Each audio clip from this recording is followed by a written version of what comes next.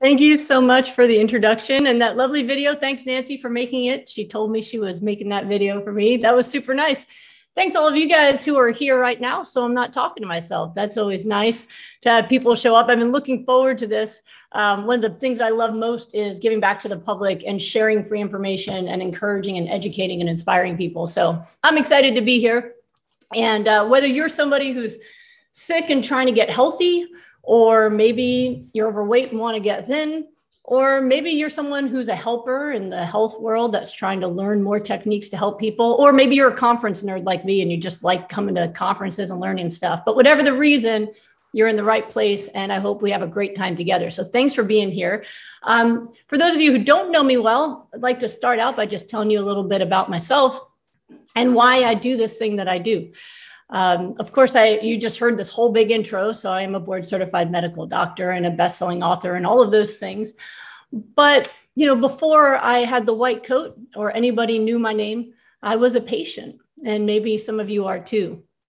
I was a patient pretty young. I started getting medical problems around 12 years old. I started getting migraines, and these were really serious migraines. I would be in bed throwing up for days. We had all the testing done. They gave me the MRIs, the EEGs, and couldn't figure out any trigger for them. And so all they could do was give me something for pain, which was a relief to have something for pain, but it didn't change how often I got them. And so I learned to live with that, even at that age. And then when I hit 16, I started having other problems. I started having arthritis, where I'd have pain that would start to move throughout my joints. It could be in one knee, and then the next day, the other knee, or one shoulder and the other shoulder. And it was extremely painful, but weird. At least weird as a kid to understand, how could I have a pain so bad in this shoulder that I can't lift my fork, but then the next day it's gone, but it's in this shoulder? It sounded too strange to even try to share with my mom, but I did mention I was having pains, and we went to the doctor and she gave me something for pain. And so that continued on, and I started developing more and more unusual things. I continued with the migraines. I have continued with the joint pains, and then I started getting rashes. I got a rash across my face, which we now know to be a butterfly rash, called that because the wings go over your cheeks and then the bridge goes over your nose, the caterpillars, the nose. And that would happen, especially when I was exposed to a lot of sun. So one day, my best friend came over and we spent the whole day at the pool. And when we came back, I had a horrible migraine and I was vomiting. And when I came out of the bathroom from vomiting, my rash was really bright red over my face. And my parents took a look at me and went, all right, something's really wrong here. So they called my doctor, and she said to meet her at the ER. And at that moment, when she saw all of it together, finally clicked what I had. And she told my family she thought I had lupus. Now, that really made my mom angry. She told me recently, my mom said she was mad. She said, I've been taking you into the doctor all this time, trying to figure things out. And then we walk in there and she just says, you have lupus. No, of course you don't have lupus. But it was really, it's a horrible diagnosis to get. Lupus is an autoimmune disease where your own immune system, which is supposed to attack things like viruses and bacteria, starts attacking your own organs. So it's a very dangerous and difficult disease, and it can be a deadly one. Well, they did the blood test. They confirmed I did have lupus. But what they also found out was, silently, unbeknownst to me, my kidneys were also failing. One of the things that lupus can do is it can attack your organs. And it's very common to have kidney failure, although it can also attack your heart, your lungs, your brain, and other areas. So when they did the test, my kidney function was really, really low. My blood pressure was through the roof. The next day, they scheduled a kidney biopsy for me. And then the following day after that, I'm sitting in the nephrologist office with my mother and my grandmother, listening to this nephrologist give me this diagnosis. And, I come from a family of immigrants. I'm first generation born in America. My mom was 5 years old when she came over on a boat through Ellis Island with my grandparents, who were Holocaust survivors, refugees who wanted to restart after the war and start a new life here in freedom.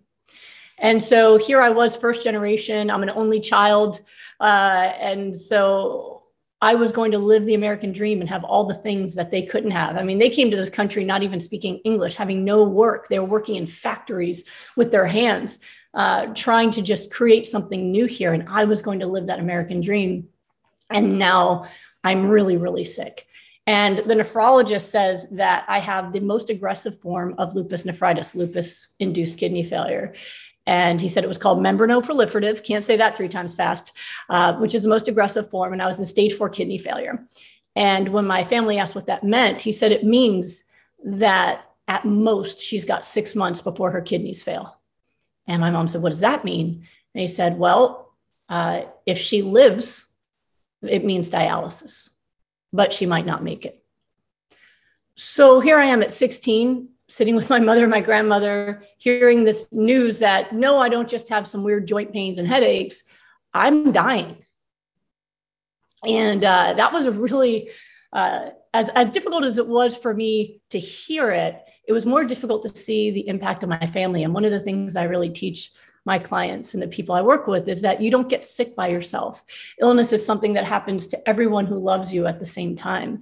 And my grandmother, I never saw her cry. She is tough, tough stock. I mean, she's a Holocaust survivor who also graduated feeling lucky and determined to live the best life possible, to let go of the past and embrace happiness. She's an incredible person. Actually, it's the anniversary of her death is coming up next week. She lived till 99, but I never saw her cry before that day. That day we came home from the hospital and she was on her knees crying, begging God to take her life to spare mine. And to this day, it's burned into my mind, that image that I still see it. Now, I'm going to give away the ending and let you know I made it, but it was difficult.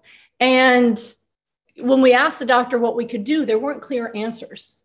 Back when I was 16, we didn't have all the fancy new medicines we have now. And, you know, it's sound old back in my day, but we didn't have Plaquenil and Celsep and all the different medicines they use now.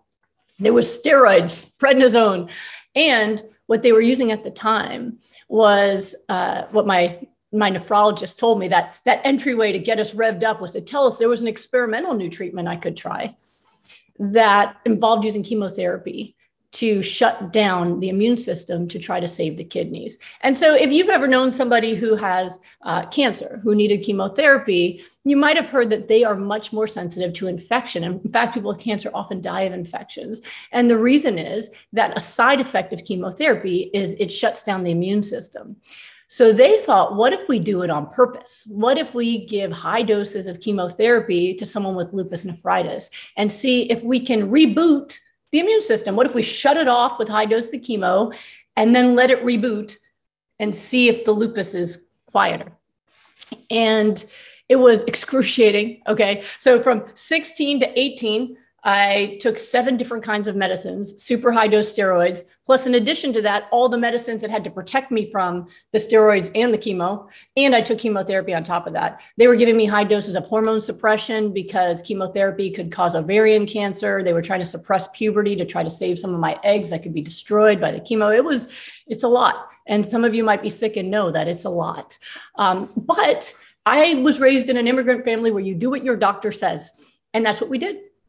And I was also raised in a family of trauma resilience because, as I said, my grandparents are Holocaust survivors, and yet they didn't carry trauma with them into our relationships. They taught me that we are lucky and that we can choose in any moment to embrace what's good and our happiness and how lucky we are, rather than looking at the pain of what happened before. So I was very focused on that and have always felt very lucky. I mean, any of my family that died or suffered in the Holocaust would have traded for lupus any day to live at home with their family, with doctors, and getting to go to school. So I still felt very lucky.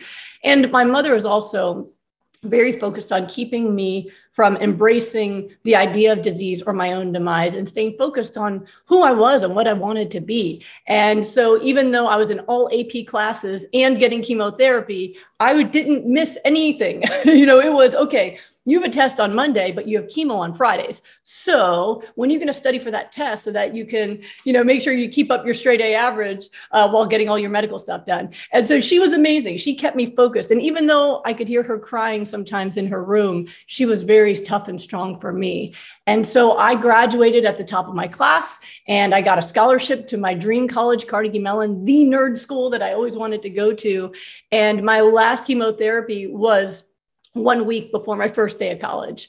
So I did it. And the greatest news was after 2 full years of chemo, they tried to stop, but the lupus kept rebounding. After 2 years of chemotherapy, finally, they said I was in remission. Now, remission, when it comes to autoimmune disease, does not mean that you don't have a disease anymore. In fact, you very much have a disease. What it means is you're not currently dying from the disease, which was absolutely true. You took a blood test. There was lupus antibodies, positive ANA. I had messed up complement levels, all these things that those of you who track autoimmune would know what I'm talking about. There was protein in my urine because there was damage to my kidney. So normally protein is too large a molecule to get into the urine, but if there's damage to your kidney, it can. So I was told I would always have protein in my urine because of the damage that was done. Okay, fine. As long as I'm not currently dying and the kidneys are stable, hallelujah, let's go to college. And so that's what I did. And I was really, really excited. And I went to college.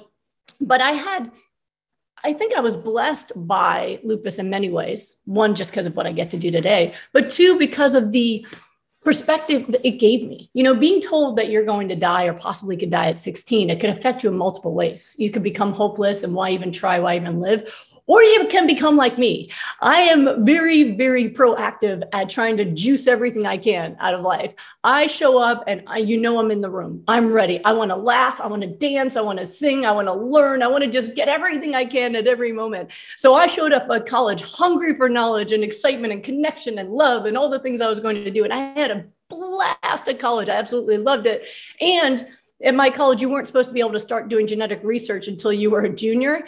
And the summer after my freshman year, I just kept going to the labs asking if I could do genetic research. And they kept saying no, but I just wouldn't stop showing up. And so finally, one of the scientists allowed me into his lab and I started doing genetic research that summer leading into my sophomore year. And I got to have 3 full years of genetic research under my belt by the time I graduated, got to publish and learned so much about cells and genetics. And the information that I learned then has also contributed to my ability to create the protocols that I have rather than kind of general ideas about health. So all of this really helped me, but I really just got as much as I could. And I was doing well. I maintained my remission through college. And then I decided to go to medical school. Now, one of the things with autoimmune disease is we are told to get enough rest and avoid stress. That is very difficult to do in medical school. And I learned that quickly. And I actually ended up getting sick again. My junior year of medical school, I figured out I'd been working 100-hour weeks. There were days where I would go to the hospital and come home. I'd get up at 3 to go and pre-round in the hospital, get home and pass out during Jeopardy at 7. And sometimes I would wake up and just change my scrubs and go right back in. I mean, it was really, really difficult. And at one point I realized that I was having a problem. I started getting double vision, where I would go to the hospital and I'd be doing rounds. And then suddenly the whole world would split into two and I'd have to hold on to a wall and just wait for everything to come back together again. And I would kind of hear like a buzzing sound and I'd just stand there. And then when I opened my eyes and the world was single again, I just continue on my rounds and seeing patients. But I knew I had a problem. And I went to, a lot happened. I ended up collapsing on the clinics one day. People thought I was a med student, just passed out on a chart, but I was gone. Right before that happened, I remember that the intern was talking to me and I wanted to answer, but I couldn't really talk.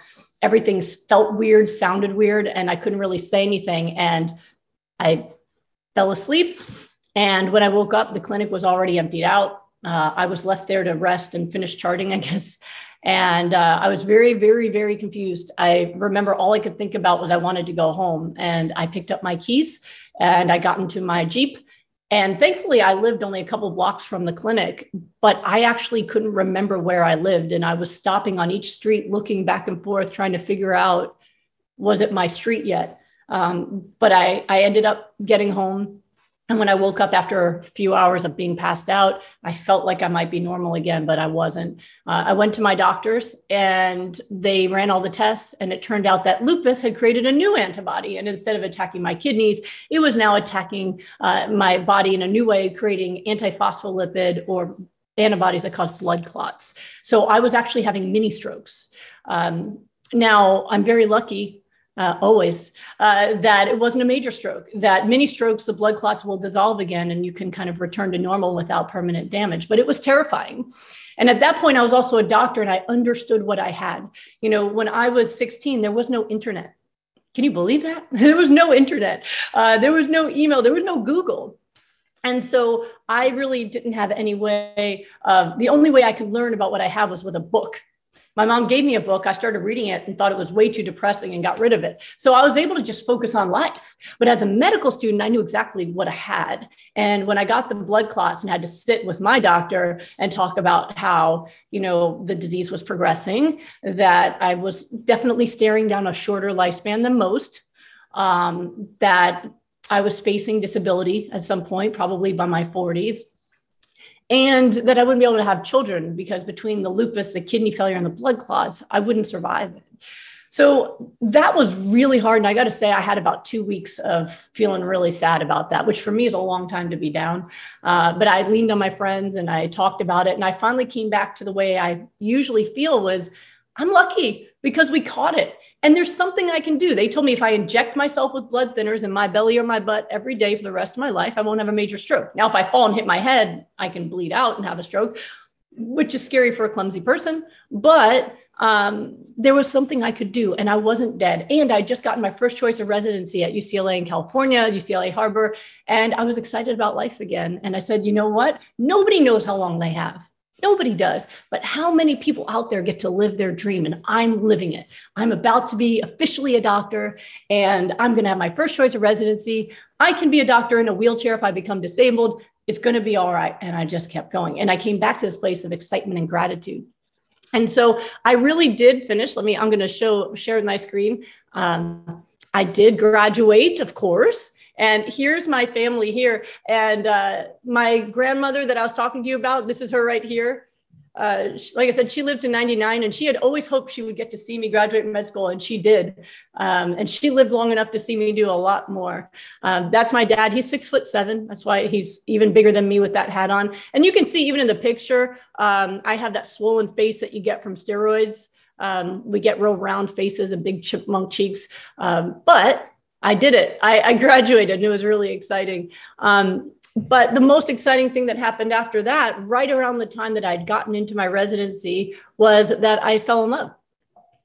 And that really changed the whole trajectory of my life. That's my husband, Thomas Tadlock. At the time, he was my boyfriend. And we fell in love really quickly. And I got to say, as a scientist, I never really believed in the idea of soulmates until I met this man. And we fell in love extremely quickly. And it was only about a month in where we were talking about marriage. And I had to really sit down and talk to him and tell him that, you know, I have a disease where I'm not going to live a long life and you're going to have to take care of me when I become disabled. And I can't have your children. And it's a very difficult conversation to have with the most beautiful, amazing person you've ever met that you want to grow as old as you can with, that you want to live your life with. And he just looked at me and took my hands and said, I'd rather live a short life with you than a lifetime with anybody else. So we'll just make it the best darn life you could ever have. And I went, yeah, man, let's do it. So what happened was my husband is actually, he's a best-selling author himself. His book is called Miracle Metabolism. Now, at the time, he was a mad scientist trying to discover the key to metabolism. What he understood that I think is missing from the medical world, I know is missing from the medical world and the fitness world, is that there must be an ideal diet for humans for them to have a fast metabolism, to lose weight easily, to gain muscle easily. And it made no sense to him that when he was getting his master's degree in exercise science and health promotion, that they were saying, well, some people do low carb and some do high carb and some do high protein and some do low fat and some do high fat. And he's going, where's the science? This is not science, right? If there is an ideal diet for a cat and there's an ideal diet for a giraffe, there's an ideal diet for a human. We are not so diverse. We are cellularly the same.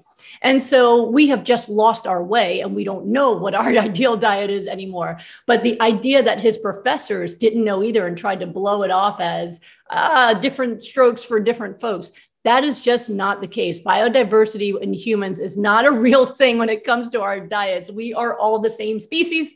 We have the same cellular mechanisms. We have the same organelles, the same enzymes. We have the same cellular requirements. So that was his fascination.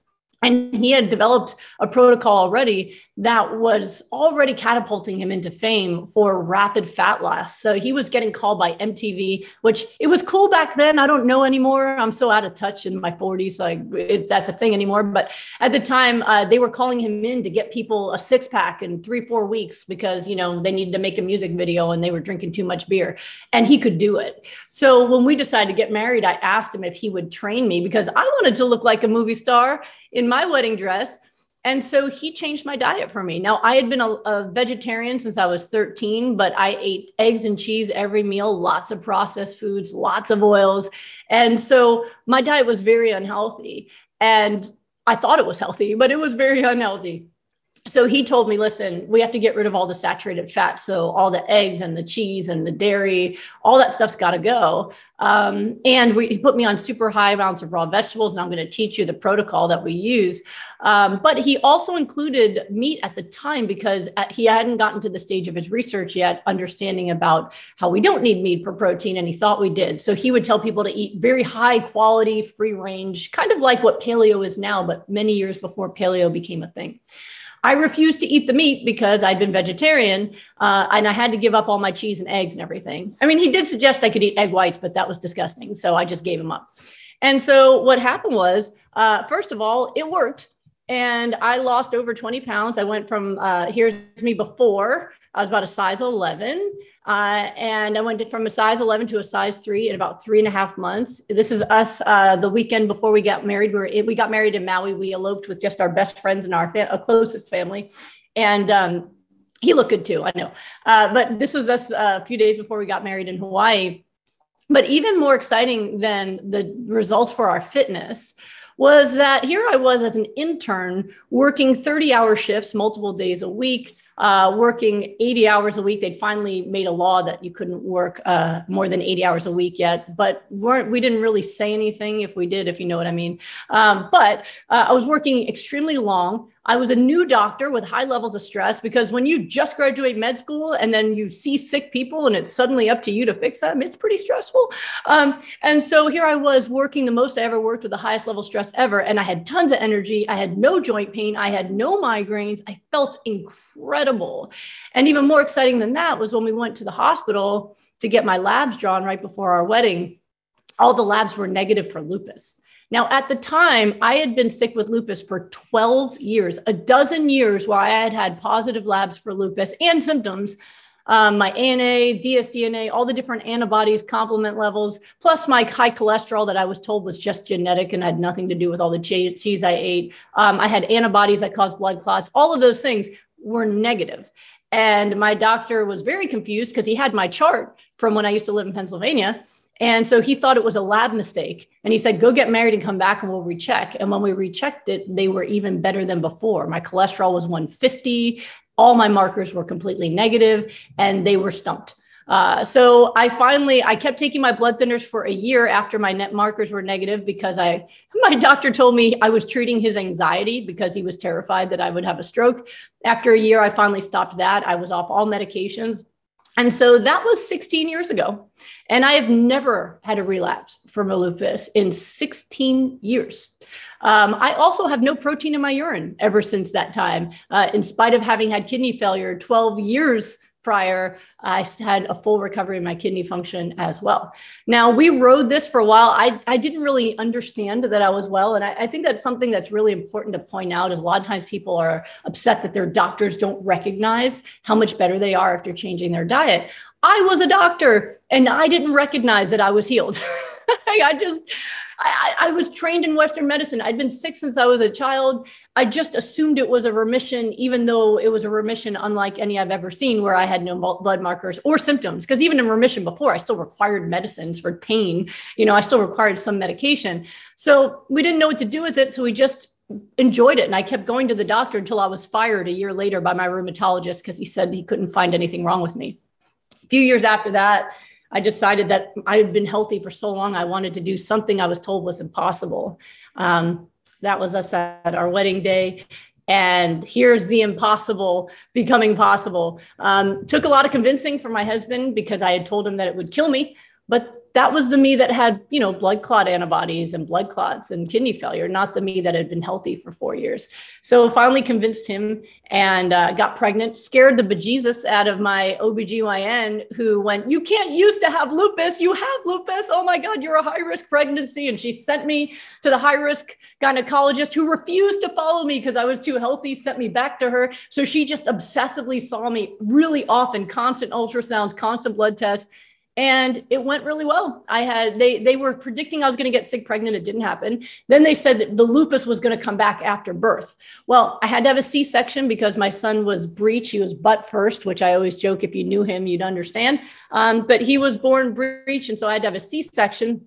And in spite of that, he went really well. By the way, I brought this on for you to see. So they wanted to medicate me when I was pregnant, but I refused because there was no signs or symptoms of lupus. Some people choose to do it anyway. But for me, here I was in 2004, right before I changed my diet, and I still had positive markers for blood clots. I had positive dsDNA antibodies. And here's me pregnant with no blood clot antibodies, right? And then here's me in 2004 with a positive ANA. But then here's me pregnant with a negative ANA. So it didn't make any sense to me why I should be taking meds if I had no lupus. I am actually not anti-medicine, by the way. I am still a Western doctor, and I think they can be life-saving.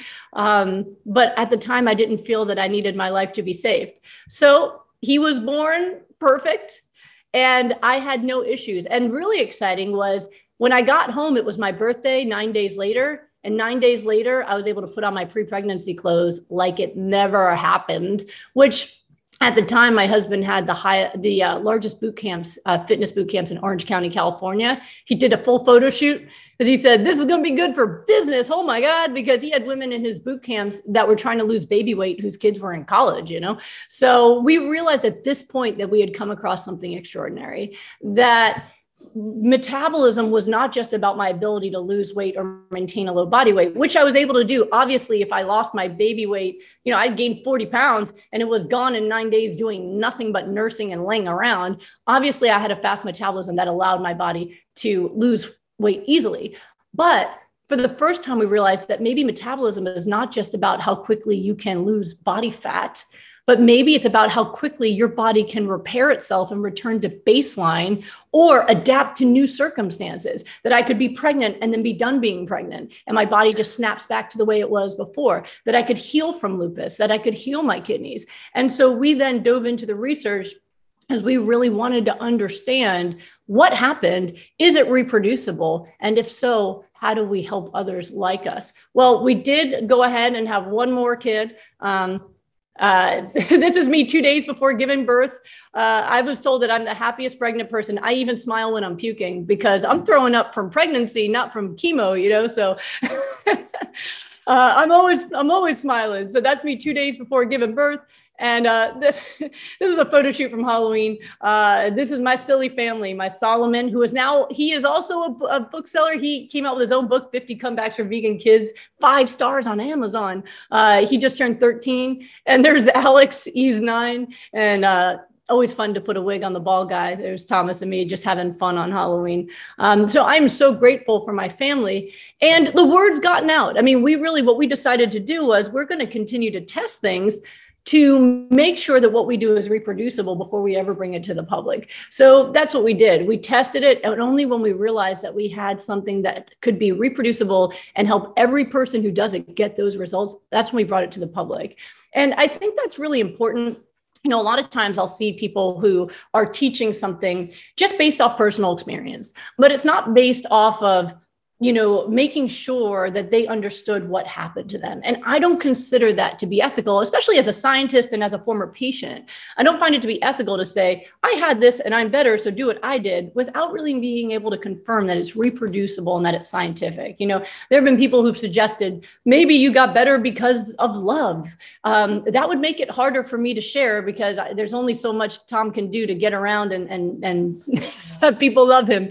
But I was sick and in love for 6 months before I changed my diet, right? And so when we tried it for free and we tested it out, I gave talks at the Lupus Foundation and people volunteered. And when people stuck with the program, they got the results. And that's when we knew we really had to bring it to the public. And so I've been really, really excited that over the years, I have been able to help people, thousands of people all over the world with recovery, not just from lupus, but with so many illnesses. It is entirely reproducible. For example, you might have seen this video recently from a lady named Julie, who, and people, when they make videos, it makes me so happy. She had mixed connective tissue disease, and she was one of those people that was a researcher. I saw in that little sales video about the conference, they were talking about, are you going to be a researcher? What are you going to do? Well, she tried that. And so she did every protocol she could find, you know, from like autoimmune protocol and paleo protocol and other different kinds of like psychic protocols and all different kinds of protocols. She tried everything she could and nothing progressed her. And a lot of these people would tell her it takes a year before it works. And she would give it a year. I don't have that kind of patience being from New York, but, you know, and nothing. And so she did my 4-week rapid recovery program. So Rapid Recovery is a program that I developed where you do pure hyper-nourishment, which I'm going to teach about in a little bit, only the foods that are going to be specific for cellular repair and optimal immune function. And you do that with checking in with me every single day, either for 4 weeks individually, like she did, or 6 weeks in a group format. And I oversee your life during that time period. If you ever thought you needed a Jewish mother in your life to say, what did you eat and how did you sleep and how are you feeling? Do you have good boundaries? What's going on? That would be me. And what I do is I oversee every aspect of what you're doing to make sure it works. Because as that little intro video that Nancy made shows, autoimmune disease is affected not only by diet, but by emotional health and stress and anxiety and other factors that can contribute to the problem. So I'm able to oversee all those things and help. Well, Julie needed help with all of those things.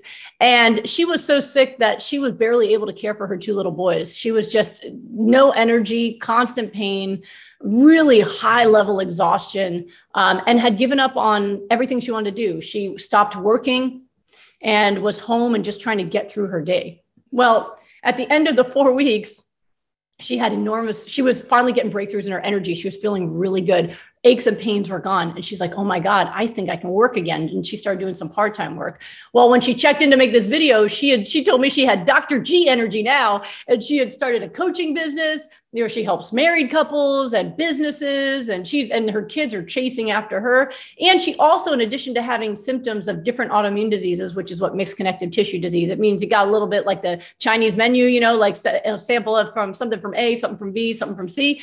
Well, she had some symptoms that could be lupus, Sjogren's, scleroderma, nothing specific enough, but she also had Hashimoto's thyroid issues. Well, after making this video, she recently sent me this, which showed that her thyroid issue had healed itself. And Hashimoto's is a very common thyroid disease that people think is incurable, but it's not the case. It is reversible if you take action and if you have enough inflamed if you have enough inflamed thyroid left to heal, you can get function back, which she did. And the best thing was she sent me this text. My doctor, didn't you used to be hypothyroid? So I give my cell phone number to everybody that I work with so that I can personally stay in touch with them and stay on top of what's going on with them. And one of the best things about that is getting text messages like this. This is someone named Maria, who she went to my free classes, which I have classes that are online at my website, goodbyelupus.com, which I'll show you about that later so you can get more free info. She followed my free info and she eliminated Graves' disease, which is hyperthyroid. Her new results showed a drastic reduction in the antibodies, and her thyroglobulin antibodies are normal range. And thank you so much. So both types of autoimmune diseases that affect the thyroid. This is someone named David, who I always like to share because he was my first client that I saw through telemedicine back when I decided to start making this my primary focus. And his mother pushed me into that. She saw me give a talk about mental health and nutrition. And she said that she'd been praying for me to help her David. Now, David had lupus, Sjogren's, and scleroderma since he was a young teen. He'd been in the ICU for 4 months at a time. You can see that the skin condition had gotten so severe, and look how swollen his lips are, his nose, his eyes. You can see he had depression. I mean, just look at his eyes. And he was extremely lonely because he said when he went out in the world, nobody would look at him. Nobody would look him in the eye. And it was extremely sad for him because he wanted to work and be a part of the world, but nobody wanted to give him any work or anything because they couldn't look at him. This is him on medication, doing the best medication can do. And this is him after doing my nutrition protocol and reversing his disease. He also had scleroderma that ripped open. So scleroderma hardens the skin so that when you bend your knuckle, it can break open and you can get infections in your joint. I know that's hard to look at, but it's really severe. His doctor told him before he met me, the only thing he could do was amputate his fingers. That's what the plan was, to amputate his fingers. But then after doing my protocol, his fingers healed completely. And he got a job within 2 months of working with me. And he started creating artwork with those same fingers. Here he is going to work. And this is his 3D artwork. He actually won a competition in LA art shows, Los Angeles, with the beautiful art he makes with those fingers he can now use. And that's really what I think of as my purpose, is to help other people live theirs. That's what I see, is that it's not about skin and joints and diseases and blood tests. It's about a person living the life they were born to live, like he's doing now. And that's him at work. They gave him carrots for his birthday because they call him the rabbit. I get a lot of medical professionals who come to me. It turns out doctors, nurses, and pharmaceutical researchers and pharmaceutical salesmen don't actually like to take medications. And they start doing their own internet research when they need to. So as a nurse, Peggy knew very much about what autoimmune diseases were. And you can see, look at her when she came to me. She did my 6-week rapid recovery group. So she had my oversight every day for 6 weeks. And this is what her wrists look like when she started the group. Look at that, how swollen that is and how painful it is. She couldn't bend it at all. And at the end of 6 weeks, that's her in our live meeting at the end of 6 weeks, showing that she has her range of motion back fully in her joint.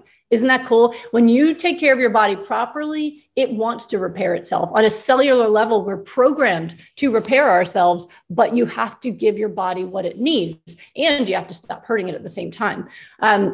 This is Jackie. She was in my 6-week rapid recovery group, got rid of anti-phospholipid antibody as well, which is a blood clot antibody, and reversed her ANA in 6 weeks, which is the lupus antibody. This was a case series I published in reversing lupus nephritis, getting one woman off the transplant list in 6 weeks. She doubled her kidney function and got off the transplant list, even though her nephrologist said nothing could be done and changing your diet is pointless. She did it anyway. And interestingly enough, when she got off the transplant list, he said, I don't know how it happened, but I don't think it was the diet. You know, he suddenly started believing in miracles, I guess. These are people who go to my free classes. This is one that was sent to me from someone who went to my free classes. Medications were not working on her discoid lupus. This is lupus in the skin, but just using my protocol alone, my nutrition protocol, she was able to do that in 3 weeks. This is Mariana, who also did my 6-week rapid recovery group for lupus in her brain that was causing her to have multiple seizures a day. The seizure stopped within a few days, and she was able to lower her dsDNA antibodies from over 3,000 to 80 during the course of the group. So those antibodies just died off, and she got her life back as well. She used to travel with her boyfriend. She had to go home and live with her parents, and it just broke her heart. And she went back out there and lived her life. Molly Ann was someone who did my 6-week rapid recovery group. Now, she'd been sick since she was a teenager. She's born the same year as me, so she's 45. And she went to her eye doctor after the group, and her eye inflammation she'd had for 9.5 years from dermatomyositis was gone. And eyes heal very quickly. We've helped people with all sorts of different inflammatory eye diseases. Gone. I'd last seen her in February. She couldn't believe it. My eyes were normal. Second, my liver enzymes also elevated for 9.5 years, also normal, incredible, last drawn a month ago. And they were trending down, and now they're normal. Now, when she went to see her doctors have been following her, like I said, since she was a teenager. Oh, I got a message from her right afterwards.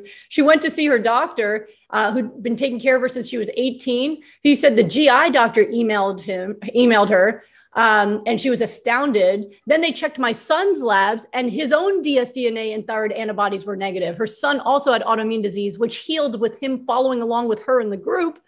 And they invited me to speak at a grand rounds at the hospital, which I said I would do when COVID died down a bit so soon.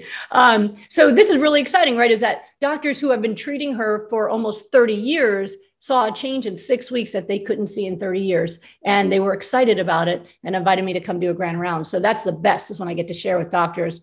is a teacher who told that she'd never be able to walk on her own again, who after 6 weeks sent me a video of her doing just that.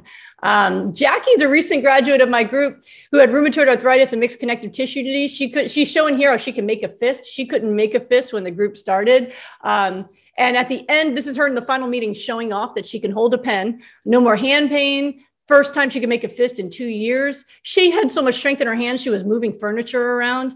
No more mouth sores. She had a blistering disease that made it so she couldn't wear sneakers for 2 years. She was wearing sneakers again. And she just posted this online that I had to share. She went to her doctor and they are taking her off of her medications now. They told her that she is lupus free. How cool is that? Another blessing from me having lupus. Another doctor who saw me who had a mystery autoimmune disease, nobody could figure out what was wrong with her, but she couldn't walk without steroids. And she prescribed herself the steroids because nobody believed she was sick. And she really learned a humble lesson about what patients go through when you go to your doctor and you look too good, but you hurt and they can't figure out what's wrong. So they just tell you you're fine. She was a doctor who could prescribe to herself, thankfully, but nobody could figure out what she had. She was told to go to the Mayo Clinic and NIH. They have a special clinic just for enigmas and nobody could figure it out. She finally read Goodbye Lupus and started my plan. And she was able to lower her steroids for the with me and said, if you can fix me, I will give all the residents I oversee your book. Well, guess what?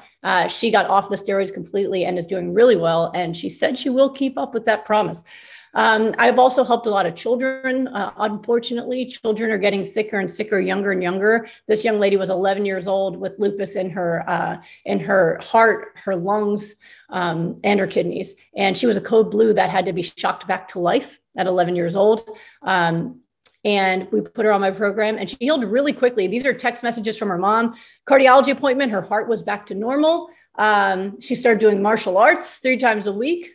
And her kidneys were back to normal within only 2 weeks. And then she kept going. She played piano, viola, and she wants to be a doctor, and she's a straight A student. And she went back to living her life. She's a teenager now, so she doesn't let me show her picture anymore because she's too cool for that. So I put a little face over it. But you could see the difference. Look at the skin tone and the source of smile.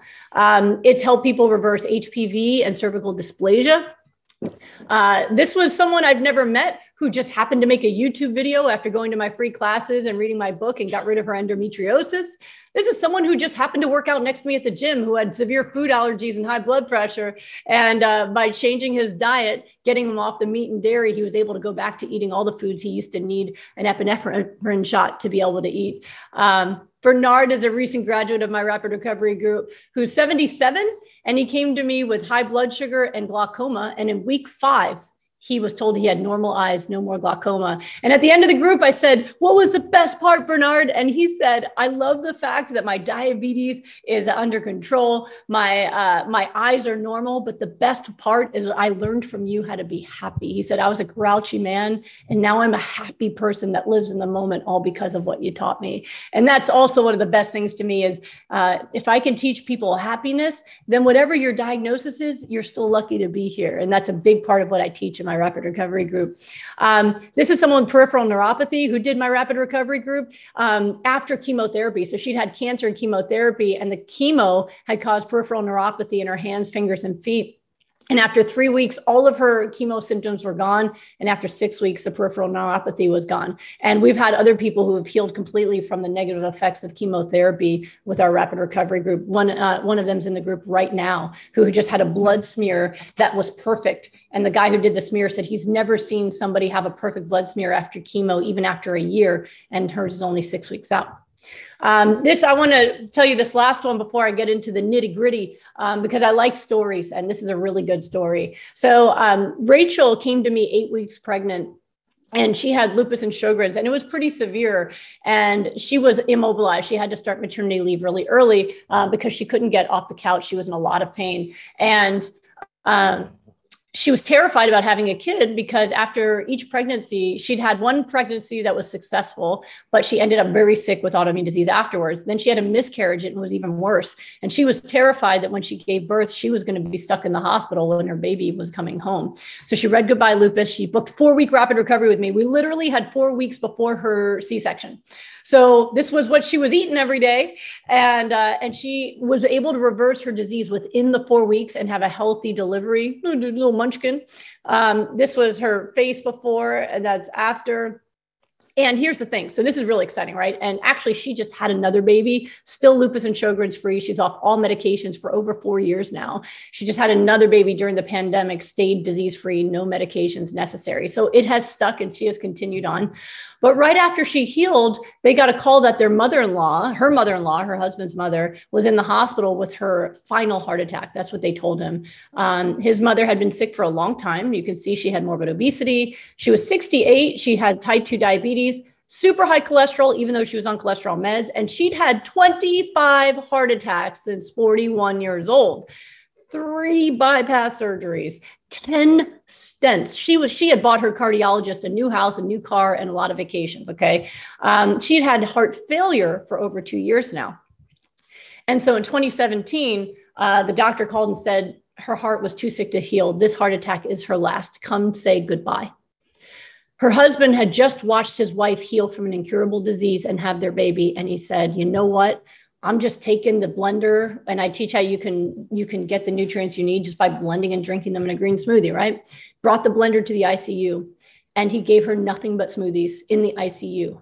And in 5 days, she walked out. 5 days.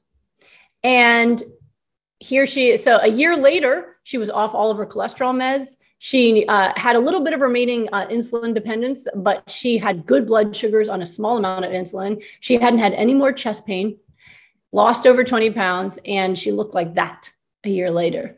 And she's doing a good job drinking her smoothie, right? From the doctor saying you're dead to walking out 5 days later and continuing to heal and be healthy. Now, the next person to get sick in the family is near the husband, because after dealing with his wife's illness and then dealing with his mother's illness, the guy was under a lot of stress and he was stress eating. He was not eating what his wife was preparing. I know what she's eating. He's a teacher and he was eating poorly at school lunch and everything. And so he gained a bit of weight, about the midsection here. And he was diagnosed with fatty liver and diabetes. And he called me and said, I need help. Now, we had a long conversation. Again, your emotional health is very key to your physical health. And I told him, one, you've got to let go of the stress. Your wife's okay and your mom's okay. And he started crying. I said, it's all right. You can heal. You have to mourn what you went through and you can heal now. You don't have to take care of anybody else anymore but yourself. You follow along with the program. Here he is 3 weeks later, feel like a new person. He was working out 3 times a week. He was listening to me about getting his therapy. Blood sugars came down to the 130s and then 100s. And he lost weight quickly. And he was coming off his diabetes meds already. Plus fatty liver disease that he'd had for years. 1 month later, normal liver enzymes. And 6 weeks later, look at that HbA1c, 4.8, 6 is diabetes. He blew right past normal into abnormally good. And that's how quickly it works. Diabetes recovers so quickly on pure hypernourishment. I've never seen anything that works as quickly as that. So that's him after, looking handsome, of course. But here's the most important part of this to me. These are their children. They're beautiful children. That's the new one. These children have the genes for lupus and Sjogren's, and they have the genes for heart failure and diabetes and fatty liver disease and probably a lot more. But the diseases stop here because these children are being fed in a different way where they can actually stop triggering the expression of the diseases that have been haunting this family, and they can live healthy lives. And if I can teach you anything in the time we have together, it is that you can change things for yourself, but also for them, because we are now in a generation of children that are the unhealthiest they've ever been. I am working with kids 2 years old with lupus now. When I was 16, I was told I was young for lupus. And fact, autoimmune diseases have been shown to be spreading all over the world at extremely high rates, entering into countries they never existed in before, mirroring the spread of the Western diet. We have to do something, if not for you, then for them. So I could do this all day with cases, but I was told I didn't have enough time for that. But the word has gotten out. And it really has been all word of mouth up until recently. I didn't even have a PR person until recently because I couldn't handle all of the requests for speaking anymore and I needed help. But it's all been word of mouth of people who have healed and then told everyone they knew about it. And that's what happens, that they become health missionaries. Like, you need to listen to this. David's mother, Glenda, carries Goodbye Lupus in her purse so that anyone she meets can hear the story and know what's possible. So this is spread like wildfire. I published Goodbye Lupus in 2015. It has been a bestseller ever since. My green smoothie recipes, Goodbye Autoimmune Disease, was bestseller in the first day, which shows me that people need this and want this. Goodbye Lupus is my story of recovery and what to eat to heal. Goodbye Lupus is, what do you mean you read Goodbye Lupus and you didn't do it yet? Here's all the emotional stuff that's getting in your way and how to fix that, as well as dozens and dozens of case studies in reversing many different diseases. I've been featured in the cover of Vegan Health and Fitness multiple times. There's me with my family. That's me with Dr. Garth Davis. That's my husband and I at Fit Over 40, which, by the way, instead of being disabled by 40, getting to be on the cover of Fit Over 40 was pretty darn cool. I was in tears about it. I've been in documentaries like Eating You Alive and the Home and Family Show, and I'm always on TV news all the time. I've been on plant-based news multiple times, which I really appreciate them for spreading the word like they do. This was just from a recent appearance I did. And I've gotten a lot of recognition in other ways that have meant the world to me, especially places like, if you've heard of T. Colin Campbell's Center for Nutrition Studies, I'm a professor on his eCornell course, and I am the only autoimmune expert lecturer for that course. And they told me it was because nobody gets the results I do in disease reversal for autoimmune. And they wanted me to be the one to teach for them. I've also recently been elected to the Forbes Health Advisory Board, which also means a lot to me because I'm the first plant-based doctor to be on the Forbes Health Advisory Board, and it's going to bring me even more into the mainstream. So what all this means to me really is that the word is getting out, and that's what means the most to me. I actually only plan to work with the homeless. That was my original job. I was never looking for the spotlight, but if being in the spotlight means that I can reach other people and they get to live the dream that I do of having a family and life and purpose and being without pain, then I'm happy to do it over and over again, even as I'm doing it right now. So hopefully all of that gets you motivated to hear the hard news about what you got to do. All right. There is more information, by the way. I wanted to bring up some of this newer research really quickly. I was just mentioning the rise and spread of autoimmune diseases. Geneticists were trying to figure out why autoimmune diseases are spreading and raising so quickly. And they thought maybe there was a change in human genetics. If it's a genetic disease, like Western medicine says, then maybe human genetics is changing. And that's why suddenly there's Crohn's disease in the Middle East where it never was before. Turns out, no, what they found is human genetics has not changed much of the past 4 decades.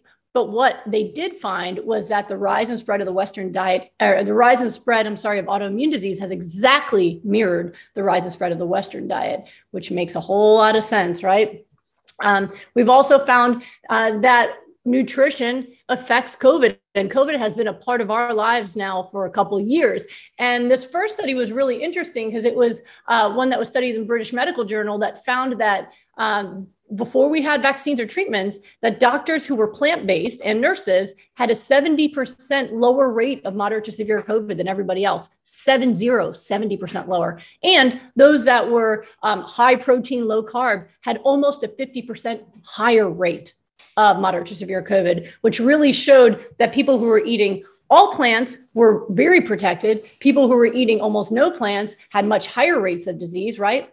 And for those who were in the middle, the pescatarians, they were in the middle. They had a 50% lower rate of COVID compared to everyone else, but not as good as the people who were only plant-based, which is a really important differentiation on just the harm alone that fish does, because a lot of people try to say fish is healthy, but the proof is in the research, right? We've also found that there's a difference in the RNA replication of viruses. This is me on a recent news that I did last week, which is kind of funny because I was talking about green smoothies, and look at the green tie and the green suit. I mean, it was pretty cool, not planned, but awesome, where they found that Johns Hopkins just found that cruciferous vegetables actually cuts the rate of replication of the COVID RNA virus in half. In half. So if you combine eliminating stuff like meat and dairy animal products and hyper-nourishment with cruciferous vegetables, holy moly, that's going to make a big difference in your health. And it really just corresponds with what I've been teaching for over a dozen years, which is that your immune function is dependent on your nourishment levels and how you're eating, right? That if you are eating in a way that supports immune function, you will have reversal of disease and you'll be more resistant to things like infections. And they found this is also true for the cold virus as well. And that's what I've seen over the years is people do my program for lupus, and then they stop getting the colds and flus that they used to get. So all really good research that supports what we've been doing for a very long time. So what's important to understand is that a healthy immune system can reverse disease, can fight disease, and can recover from disease, right? Really important to understand. So this is what you need to know, right? In my book, Goodbye Lupus, and in my free classes that I'm going to show you a link to at the end, because really it takes me 5 hours to teach all the science. So I figured I'll just give you a link to watch that on your own for free to add to even more of the free good stuff you're getting here. But the summary of it is that, first of all, the first 3 steps are all about stop getting sicker, right? One of the things my husband teaches when he teaches rapid fat loss is if you want to lose a lot of fat, stop getting fatter first, right? Very important. If you want to get healthy, stop getting sicker. So you have to eliminate the inflammatory foods. Now, I'm sure that you guys have heard that, that this stuff is unhealthy, animal products, processed foods, and oils, right? I hope that you're hearing that from people. And so I'm not going to go into all the different reasons why. I'm going to focus specifically on the effects of these products on your immune system. I'm going to show you some science behind it because I can't help it. I love science, and I personally like to understand rather than just have somebody wave their finger and tell me what to do. But don't get stuck on the pathways. Just try to go with it. And then if you want to learn it more in depth, like I said, I'll show you a link where you can just sit and enjoy hours of it. Okay. So animal products, right? The dairy, the meat, the cheeses. Here's the immune pathway I want you to pay attention to. So this is the pathway that creates your inflammatory immune system. Now, the inflammatory immune system is important for things like fighting viruses, but if it's overactive, it can actually be problematic. And the reason it would be overactive, one of the reasons would be that you're oversupplying arachidonic acid, which is a precursor to making your inflammatory immune system. And where does arachidonic acid come from? All this stuff here that I mentioned before. So if you have too much arachidonic acid, you're going to make too much of these enzymes, and you're going to make too much of the products. So the 5-LOX enzyme, so let me show you. So when you eat too much arachidonic acid from any of those sources, you're going to upregulate all of these products, right? Now, 5-LOX is used for cell growth, right? Which is important. We need cells to be able to grow and repair themselves if we're injured. Problem is that if you have too much cell growth, what do you have?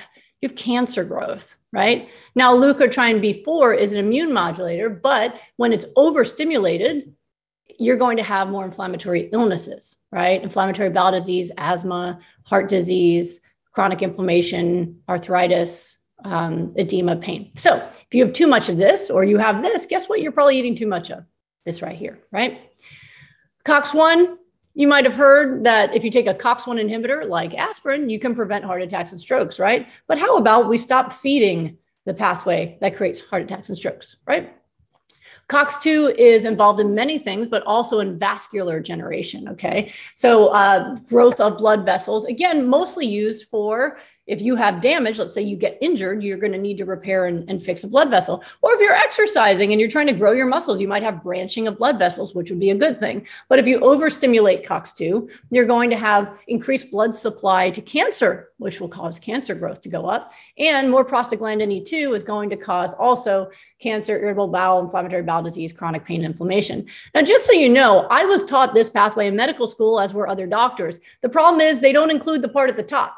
What we learned for this pathway is what medicines to use in these different areas, okay? So using medications, we can block these enzymes, but we're never taught about this part up here. And I find that to be, when I teach medical professionals, doctors, they're most blown away by that fact right there.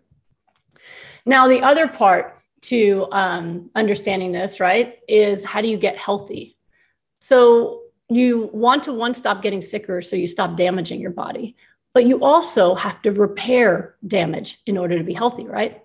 And get yourself to a level to be resilient. So I would say you don't just add nourishment, I add what we call hyper-nourishment. So hyper-nourishment is a protocol that my husband and I developed that's an intentional overdose in the nutrients your body uses for cellular repair and optimal immune function. So it's very specific. It's not like a lot of things that you'll hear where people say, I don't know, eat more plants, eat less meat, right? We're very, very specific in exactly what foods you need based off of, one, understanding the science, and two, dozen years of experience. So we created a hyper-nourishment protocol so that you don't just get healthier a little bit at a time, but you can actually reverse disease at record rates. You might have noticed that those people I showed you, they were having changes within 1 to 2 months, 6 weeks, right? That is pure hypernourishment. That's how pure hypernourishment works. But hypernourishment itself is about what you're adding to your diet. So no matter what diet you're on, you can add hypernourishment and you can slow down the effects of the negative things that have happened and improve your health. It's always a good thing. I still hypernourish myself and I've been disease-free for 16 years. And what it does is it keeps me from getting infections. It keeps me from aging. It keeps me having tons of energy. So it's always a good thing to add no matter what. So what is hypernourishment? I'm going to break down the ingredients. And again, the deeper dive would be in my classes, which again are free. First, a focus on raw vegetables. This is not something that is brought up very much. In fact, it used to be controversial when I first started saying this because people like to bring up studies that were done in petri dishes about like the breakdown of nutrients, blah, blah, blah. What I really care about is results that happen in real people. Results trump theories every single day. And what we found is when people do cooked vegetables, they don't get rapid results the way they do on the raw vegetables. So guess what is better to use? The raw vegetables, specifically cruciferous vegetables. Cruciferous vegetables, as I mentioned before, that are shown to stop the replication of COVID, also will accelerate cellular repair and optimize immune function. So whether it's disease reversal you want or just to be more resilient to infections, cruciferous vegetables are the key. Now, I normally, if I have somebody who's sick, I will put them on at least 16 ounces a day, which is a lot. For some people who have not had fiber in a while, it can take a minute. And I didn't even get into reversing Crohn's and ulcerative colitis, which works well. And yes, they need fiber. So this is a crucial ingredient. So if that's something that's missing from your diet, if the only raw vegetable you eat is a piece of kale on your burger or even your veggie burger, you've got to add this to your diet if you want to start changing your health. And I really recommend the salad becomes the meal. You know, put your beans and tofu and other things as your sides or on the salad, but don't make the salad little tiny and then eat a big giant plate of something that's not really doing much for you. Water intake. So a lot of people are extremely dehydrated, and water isn't really brought up when people talk about nutrition or in the medical world in general. You know, water is key for all the chemical reactions that take place when you need to lose fat, right, or gain muscle, but also for repair of your cells, okay? Now, dehydration is also the main cause of these three things that people spend a lot of money trying to fix. Number one, headaches. Number two, constipation. And number three is fatigue. Right? How much money do people spend on caffeine and laxatives and ibuprofen and Tylenol, right? Because they're trying to get rid of those symptoms that could be fixed if they would just get hydrated. All right. So hydration is extremely important. And for most people, about an ounce, half an ounce to an ounce per pound, up into a gallon is a good place to go. For people doing hypernourishment with me, unless they are really, really light, I start them at least 96 ounces a day. Again, that might seem like a lot, but this is hypernourishment. This is an intentional overdose in nutrition to accelerate the process. And when you get a lot of water in, you actually feel a lot better. The energy is wonderful. You get exercise running to the bathroom. But it really does make a difference. And I've seen people before who will tell me, you know, I'm trying to do everything but the water because I don't want to drink water, and they don't get those results until they add the water. So make sure that you're doing that. Even for exercise, people who are running every day and they're not losing fat, you add the water, right? As well as adding this other key ingredient that affects your immune function, which is omega-3s. Unfortunately, the world of fats has been just really turned into mythology in a lot of ways. It's frustrating on both sides. There's people who try to promote fats that we know are unhealthy. So for example, coconut oil, that is not a healthy food. That actually will raise your cholesterol right away. In fact, I've had patients that were plant-based on coconut oil, and then their cholesterol was through the roof, and got rid of it and it came back down, right? So it's a saturated fat that can cause harm. In fact, it got my money back from Costco because I bought coconut oil, which I only use on my skin. But they actually gave me money back because they got sued because it said healthy on the label, and they got sued. And so they gave the money back. They settled and gave the money back, but I wasn't eating it anyway, but they want to give me a refund. Okay. Right. So there's some people, and they're saying butter is good for you. Put it in your coffee, or coffee if you're from New York. Right. So this is all nonsense, right? Those are foods that are going to increase the stress on your system. But then there's the other camp that's saying all fats are bad, which is also not true. All right. So again, when you look at cellular function and the impact of nutrition on cells, the answers are there. Okay. So when you look at, for example, omega-3 fatty acids, those are essential for cellular function. And so I see a lot of folks who went on plant-based diets who were fat-free, who started having a lot of problems, or their metabolism got really slow where they're eating 800, 900 calories a day and they still can't lose weight, and they are completely malnourished of their fatty acids. Okay. So I'm going to show you how that affects the immune system and how you can compare it to what I just taught you before about the fats from animal products and oils. So omega-3 fatty acids integrate into cellular membranes. And this is why it's really important. I hear people oversimplify and say, anytime you eat fat, it can make you fatter. That is a wrong deduction, that any fat you eat can become body fat, but that is not true. Some fats become cells, and omega-3 fatty acids become cells. They become part of your cell membranes for your entire body, your nervous system, and your immune cells. So if you have healthy cells with a lot of omega-3 fatty acids in them, nutrients get in easily and toxins pass out easily. So think about it. If you're someone who's eating a no-fat diet and you've hit a plateau where you just can't seem to finish getting better, or if you eat one thing that's off plan, you feel sick, it's because you're having difficulty getting all the nutrients in, and you still have toxins that are trapped. Right?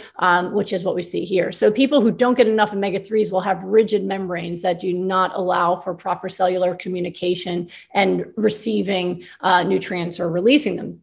They're also essential for our nervous system. So they're the building blocks of healthy neurons in our cells. They improve memory, mood, and cognitive function. Really, really important. If you want to keep yourself sharp in the head, make sure you have omega-3 fatty acids. They're anti-aging. They protect against dementia and Alzheimer's. And I know you guys are going to get some brain lectures, so I won't dig in too deep there.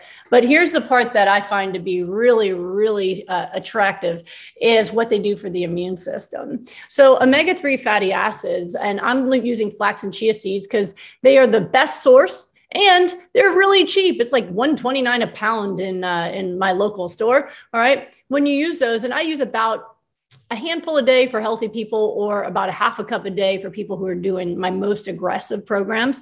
Or if you get super bloated or can't handle fiber, you can use cold pressed flax oil. A few tablespoons will do the job too. Okay. So these give you something called alpha linoleic acid. Okay. And when you have that, it's going to be broken down into the anti-inflammatory immune cells. So this is what we really want, right? We want the anti-inflammatory immune cells that are going to give us the protection to be able to fight back against the negative effects of prolonged inflammation and bring us back to baseline. And think about that. When we were like running free in nature before we became civilized and started cooking all of our foods and inventing drug-like foods or food-like drugs, we were eating just plants growing outside, right? Now, regular plants like greens, like kale, have a little bit of omega-3 in them. And if we were just eating that way, we would never have to hyper-nourish with high levels of omega-3s like chias and flax seeds. However, because we have overdosed in omega-6 from animal products and oils and all those things, we now have to fix the problem, because, what we really are looking for is a healthy ratio of 6:3. And for healthy people, they found they probably have a healthy ratio of like 9:1 to 1:1. I've had people tested who have had a ratio of 200:1, 6:3. So it's important that we really push this number up and get this into people's bodies. Okay. So these are the anti-inflammatory prostaglandins and leukotrienes that you're going to get from omega-3 fatty acids. And you've probably heard of EPA and DHA, which are really good for brain health as well. All right. Now, I want to show you something really cool. And this is one of the reasons why we're able to get the dramatic results we get with people. One, because we have a specific protocol, but specifically, in addition, using the omega-3s to really accelerate the process by increasing cellular communication, right? So these are the two pathways that I showed you before. Please do not feel like you have to memorize this. I just want to show you a comparison side by side of the two pathways, the omega-6 inflammatory pathway and the omega-3 anti-inflammatory pathway. They look pretty similar to each other. And in fact, the same enzyme, delta-6 desaturase, is responsible for breaking down both beginning products, okay, LA and ALA. So maybe you've heard before that people cannot effectively break down ALA from flax and chia into EPA, DHA, and all these things below. And that can be true because delta-6 desaturase actually prefers the inflammatory pathway for some reason. So if you have high amounts of vegetable oils, animal fats, processed foods, then you can take this enzyme and keep it too busy over here to do the job over here. But if you eliminate the inflammatory foods, then you're going to get that enzyme to really focus on the omega-3 pathway. Bam! And that's going to give you that hit of anti-inflammatory that you really want. And very excitingly, when you have higher levels of EPA, it actually will block the conversion of arachidonic acid into the inflammatory components. So if you look at that and say, wow, if I stop eating these things and I really start to hyper-nourish over here, I could bring inflammation down in record time. And that is why it's really important to include those omega-3s in your recovery. And you're not going to get the same benefit from like a little pill or capsule than you do from getting the higher amounts from the foods.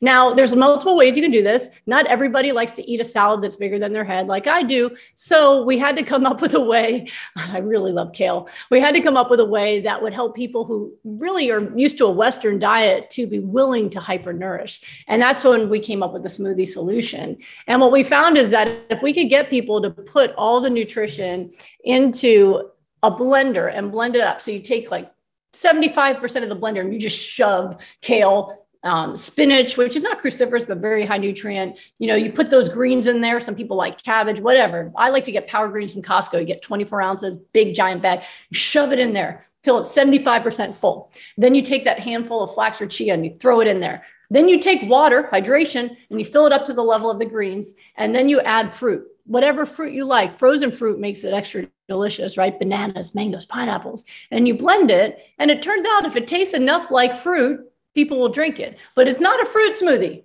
Fruit smoothies are usually like anointed by a little bit of green. This is a green smoothie that's going to really get you those results. Now, we share tons of recipes. My husband made this website called smoothieshred.com where we share for free. You don't even have to like give your email address or anything. You just go there and it's free recipes, free videos, all because we want to help the public. I always say you have to save your life. And he always says you have to save your wife. But whatever it is your reason. Make sure that you get the recipes so they taste good, because when people go and try to make their own recipe, usually it's a disaster. These are tried and true and good. So just follow those. You don't even have to get my smoothie book. You can just follow the free recipes on the website and you're going to get really yummy smoothies. Okay. And this is what the website looks like. You can see smoothie recipes and videos and all sorts of fun stuff, right? So here's the recipes that are on the website and there's more stuff there, but yeah, it's worth it. Go there. And there's tons of videos there too, in case you haven't gotten tired of my voice yet. There's lots of videos from both of us that all about what we teach and trying to help people. His is a lot on bodybuilding and fat loss. And of course, mine's all about inflammation and disease, but we work together every day. So that's one place. Make sure you screenshot it and go there so you can just keep learning for free, right? And so we also have a Facebook page that you can join. That's a Smoothie Solution. And that's also, it's just a free community that we have where we help people every day who have questions and want to support each other. You know, everyone with the green mustache who wants to share what they're doing. And it's really cool. You know, people are losing incredible amounts of weight. 8 pounds, 2 inches off the waist. Look at all this. Blood pressure back to normal in 1 month. Off coffee and anxiety meds and sinus meds, down 11 pounds, lupus going into remission, running. So all of this stuff is really cool. And people are just sharing their results for free. So what I want to leave you with at the end is really the other side of it, which is what you can do right now to make a difference in your life. Okay. So number one, at least add what you're missing.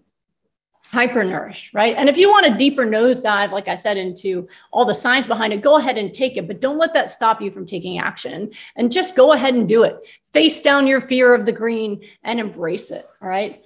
The other things you need to do have to do with really your psychological mindset. Before I focused entirely on disease reversal, I became a trauma specialist. And my greatest joy was helping people become trauma resilient and learn that there is a way to reconnect with joy. And a lot of that I actually learned not from the 12 different certifications and psychotherapies and becoming a brain doctor, but from my grandparents and what they taught me about resilience and truth and joy and really seeing all that you have in this life rather than a focus on what you might have lost.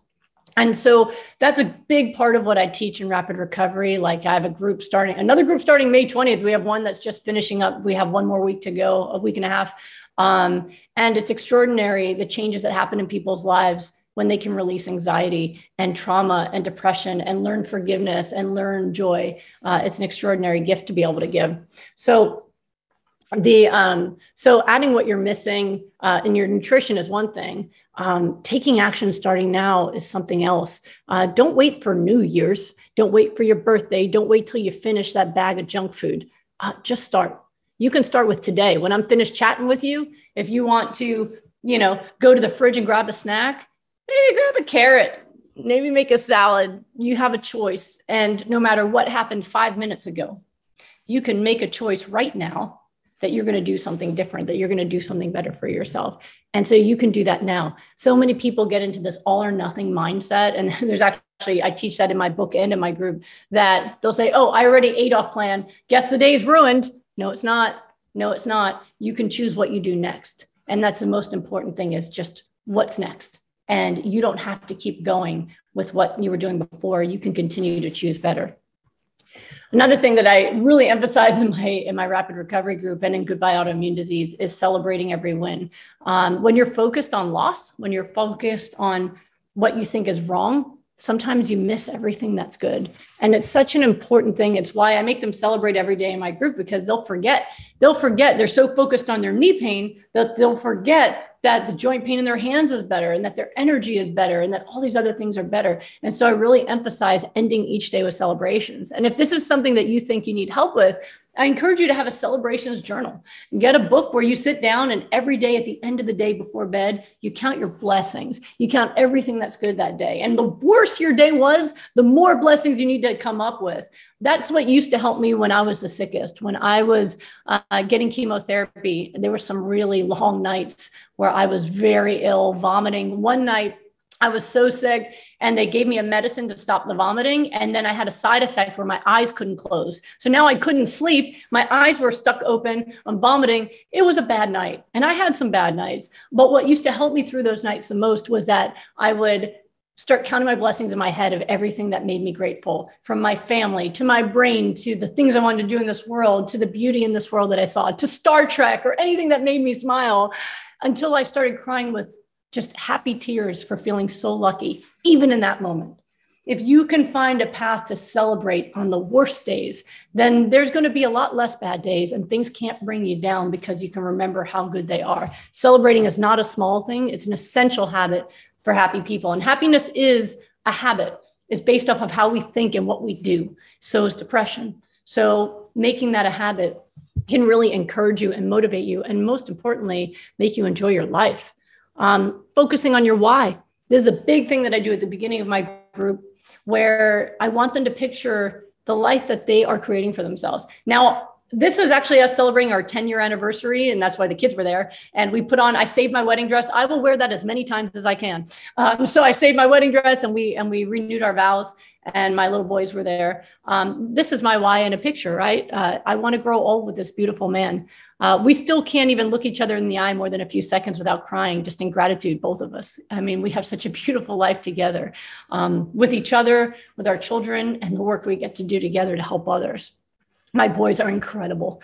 They are so smart and so sweet and just so loving. And they're, my 9-year-old said the other day, he goes, "Mommy, you're the sugar to my dopamine," which is really sweet, but also really smart. I'm so proud of them and everything that they're doing in this world. And my why is bigger than that. You are part of my why. You right there listening to me talk right now, you are a part of my why, because my purpose is also to bring hope and inspiration and education and healing into people's lives. And so I need to continue taking great care of myself so that I can help others get to live their dreams and learn how to take care of themselves. So you really need to have a very big why in order to get through the hard times, especially if you're trying to change your diet, right? A lot of people will focus on what they want right now instead of on what they want most, right? Right now, you might want pizza, but if what you want most is to walk through Venice pain-free, right? Instead of being in pain all the time,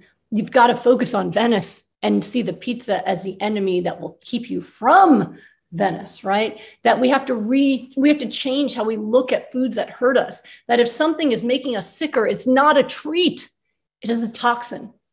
And when you can change your mindset and focus on that big why of what you want most in this world, rather than what you want in the moment to get high or deal with an emotional issue you're having, that's when you live on a greater level.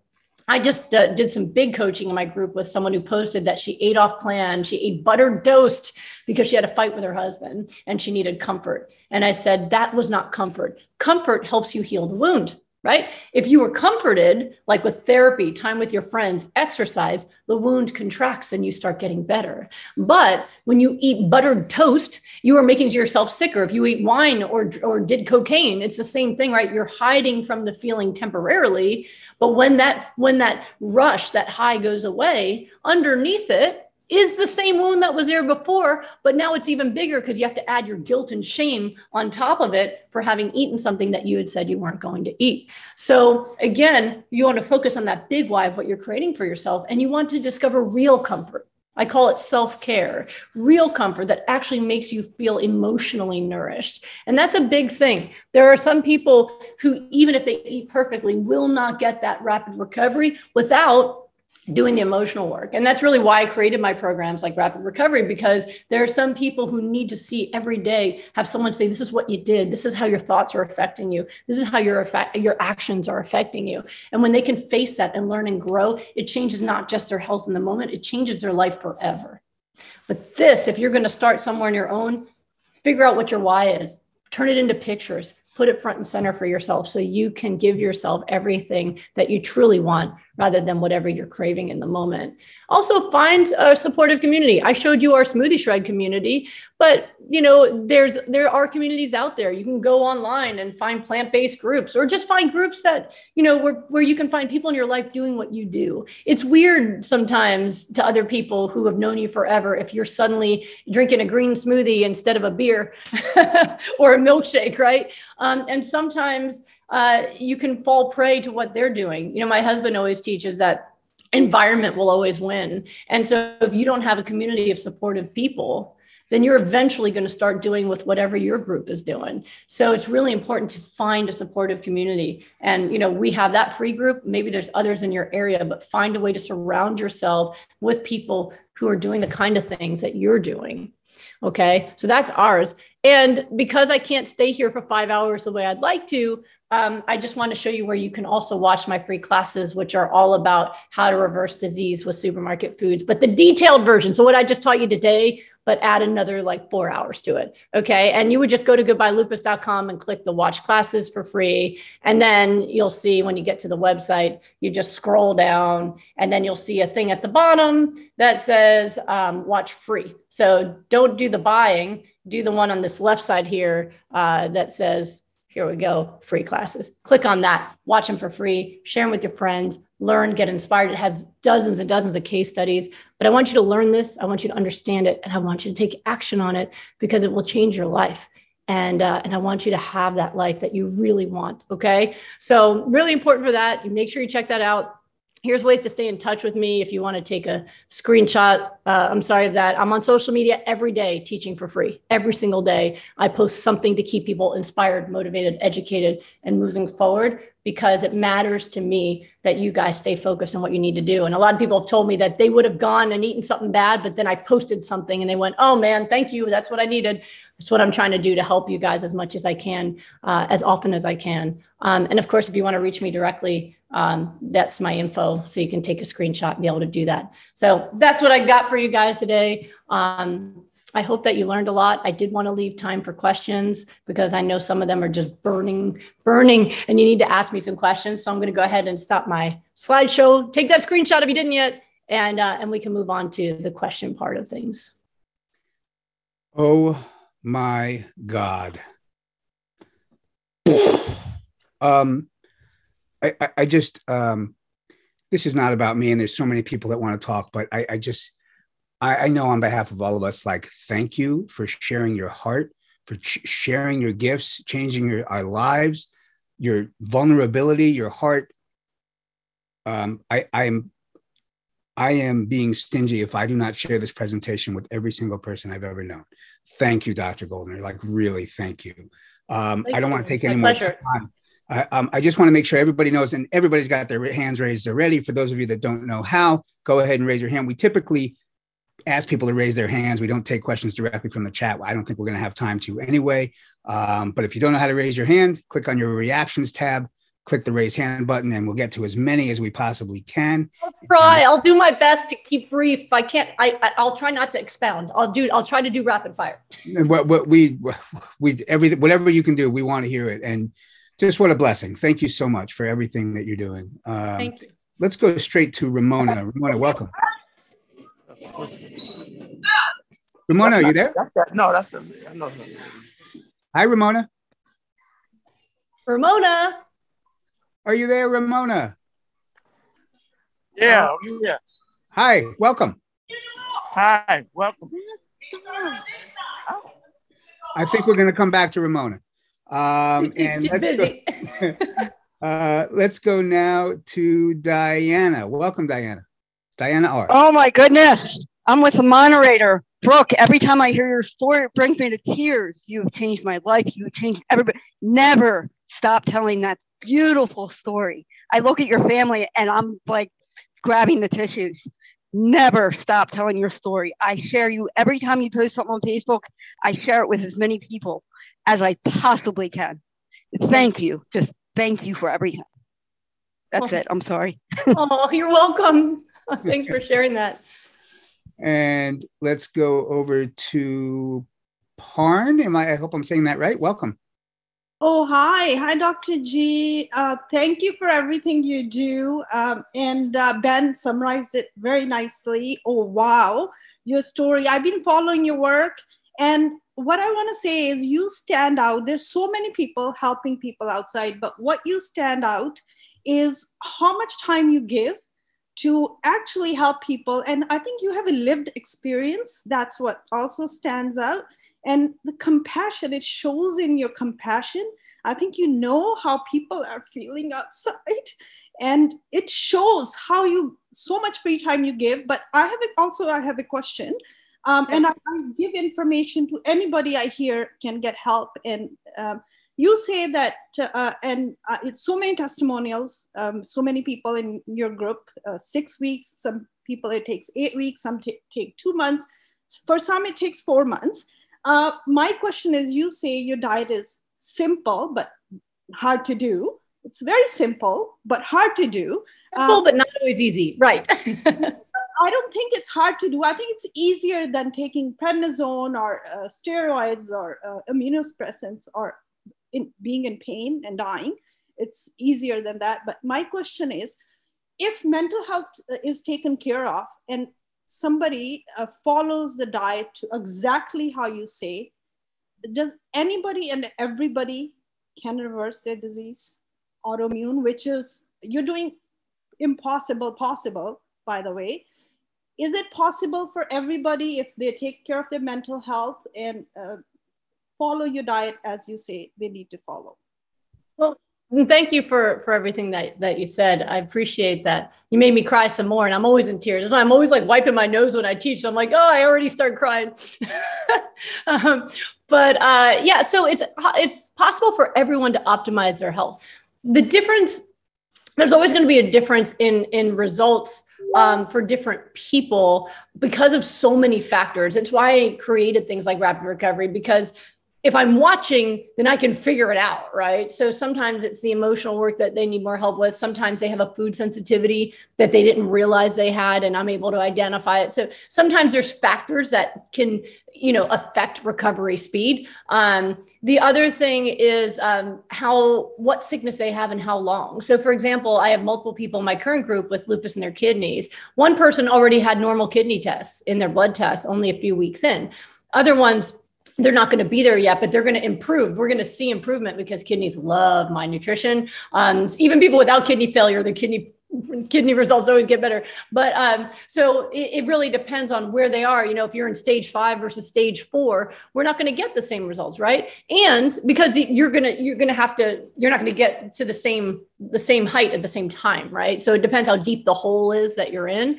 The other thing that can affect recovery is damage, right? So for example, if someone has kidney failure or lung failure, they may never get to normal. Like we had someone in a recent group that he was on oxygen after COVID and it had destroyed his lung tissue. And they said he was going to have to stay on oxygen. Well, by the end of the group, he no longer needed to be on oxygen just all the time, just after exercise. So he wasn't perfect. It wasn't like COVID never happened, but it still was a miracle. And actually someone else in his group got off the lung transplant list for lupus in his lungs, but that was a separate guy, right? So here's 2 people with lung issues. One is off the transplant list because his lungs are so much better. One's off oxygen, which is great news, right? But not perfect yet. So the goal really is to get you healing as quickly as your body can, and then deal with any issues that come up. So what I've seen in general is if people are really happy and they love their life, they love their work, they're in a healthy relationship, they get better really quickly. We had a lady in my group who lived at the beach, nice if you can do it, right? Happily married, no kids, so no stress, right? And her lupus symptoms were gone in 2 weeks, which is extraordinary, right? Then I have other folks who have intense health anxiety. They have terrible jobs. They're fighting with their spouse. They've got a lot of stress. So I call that, it's like picking the scab. You're hyper-nourishing, trying to heal as quickly as you can, but then your anxiety and your depression and your stress picks up the scab, which can slow it down. So that complicates it. But in general, when we do rapid recovery with people in 6 weeks, and it's rapid recovery if I'm watching you and doing everything we can every day, right? Most people who do rapid recovery are significantly, if not wholly better. And it's really cool because we have a Zoom meeting at the end where everybody comes on and tells their results. And the majority of people coming in, they are like 80 to 100% better. It's really remarkable. And it's often just like I was just looking at my group today and it was someone who's had a pain for 11 years and her pain's gone and we're in week 5, 11 years and it's just gone. So the norm in my world is people just get better and they get better quickly. But there are things that can change it where you can't pick like, oh yes, you have this illness, this will be 4 weeks and this will be 6 weeks. I kind of have to see you do it. And then we can get you going as fast as you can. And then I can identify anything holding you back.